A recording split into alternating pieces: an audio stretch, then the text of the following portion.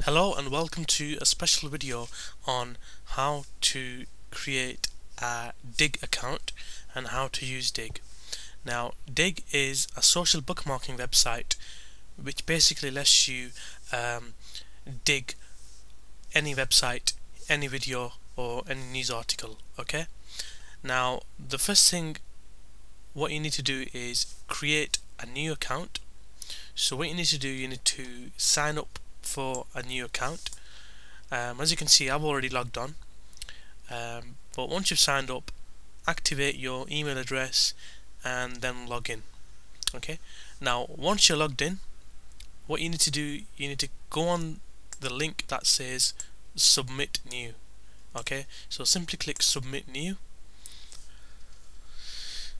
Okay, once you've done that, you need to enter the URL that you want to dig.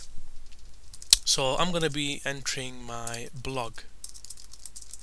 Okay, so that is my blog, and next I'm going to choose my media. It says choose media, news article, a video or an image. I'm just going to go on to news article and then click continue. Next, what Digg does, it digs through the submission, it checks for any duplicate content. If it doesn't find any duplicate content, then you can simply continue. So you need to wait a few moments until you're presented with the next screen. So as you can see here, it says convince people that this is a great content. Write a concise and accurate headline. Don't assume that people will understand just from the title.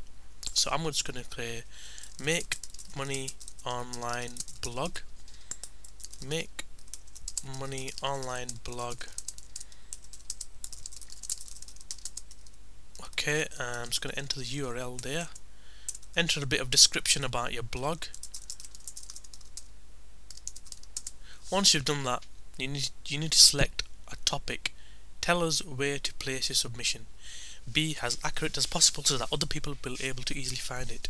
So I'm going to be simply entering this under the under a suitable category. Okay, so what category can I enter my blog?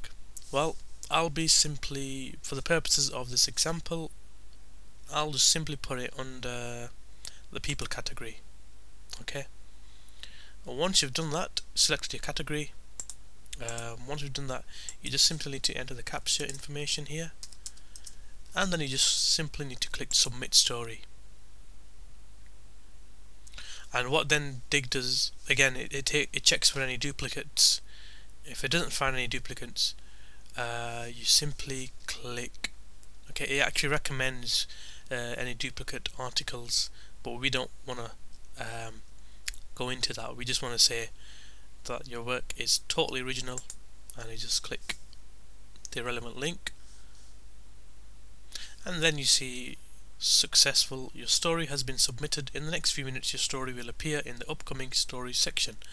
And there we are, this is our blog, and that's all there is to it. And that's how you dig your blogs, your news articles, your videos, and your website will then be indexed on the search engines. Okay, thank you very much for watching this video on Digg, and I hope you learned something new here.